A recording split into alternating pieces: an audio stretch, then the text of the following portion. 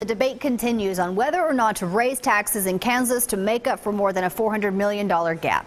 Our Brenda Lise Gonzalez is live at the Capitol in Topeka after sitting in on the session, now 7 days overdue. Brenda Lise.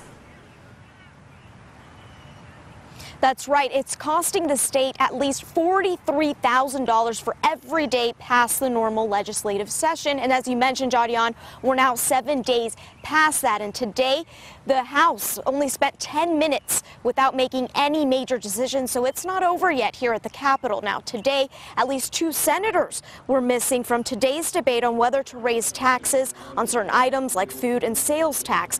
At least one may be on a cruise. Today, senators approved lowering the state's food tax from 6 to 5.7%. They also approved eliminating a proposed motor vehicle tax. However, still no clear agreement from Democrats and Republicans on how to make up for that more than $400 million deficit in the 2016 budget. The longer they take, the higher the chances for a furlough or a government freeze, which could happen by June 7th. This could close down government offices. Some exceptions like highway patrol. That's something both sides, including the governor, would like to avoid.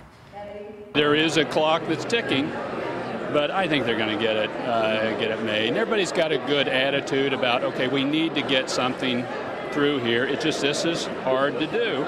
We need to look at what has been done, what has the legislature put in place, and is there a way to spread the responsibility for government over the biggest group of people?